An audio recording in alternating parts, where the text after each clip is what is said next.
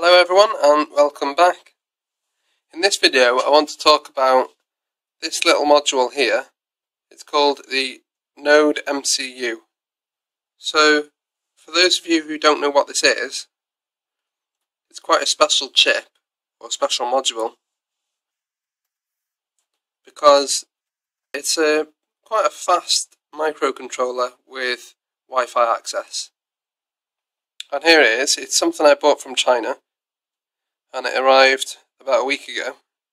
I'll see if I can get this to focus in. There we go. This is the NodeMCU version 3.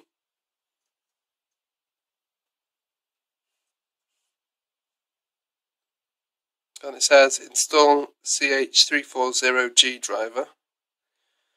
Use 9600 bytes per second baud rate and connect to Wi-Fi.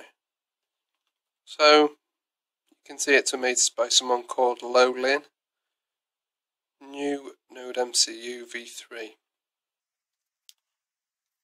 So you can see that it's got a UART built into it over here. It's very easy to set up. Those of you who are working with the ESP8266 Direct, you should try this out. It's a lot more reliable and it's a hell of a lot easier to set up. As some of you may know, the ESP8266 is not very reliable and it can be a nightmare to set up. Well, this isn't. This is easy to set up.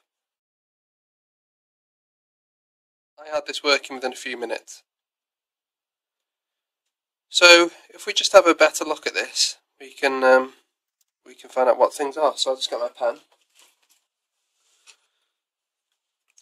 So here's the UART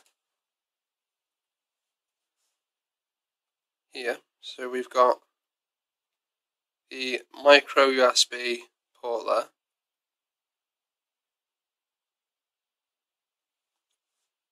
We've got chip here, which is the UART, and some what look like diodes or something. We've got the flash and reset pins as tact buttons, tact switches, but you don't actually need to use those because when you plug it in, it's already done for you. When you plug it in and try and flash it, it automatically sorts this out for you. So I think they're there for manual override or something.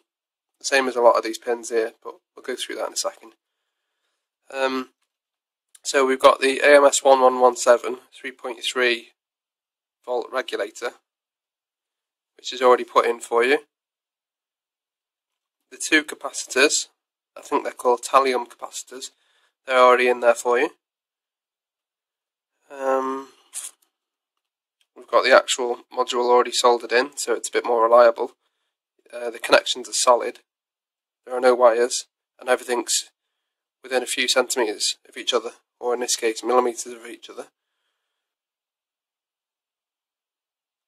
So I think it may be time to give this little NodeMCU a go. I think I'll plug it into my laptop and see what I can do. And once again, thank you for watching. Bye!